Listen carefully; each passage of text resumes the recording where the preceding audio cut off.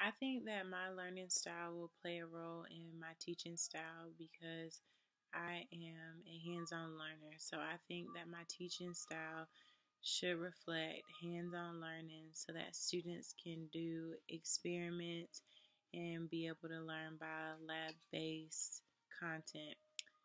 If my teaching style is different from my students' learning style, then I plan on using verse teaching strategies so that all students can learn best from their learning style. I also plan on doing a learning style assessment so that I can determine what type of learners that I have in my classroom.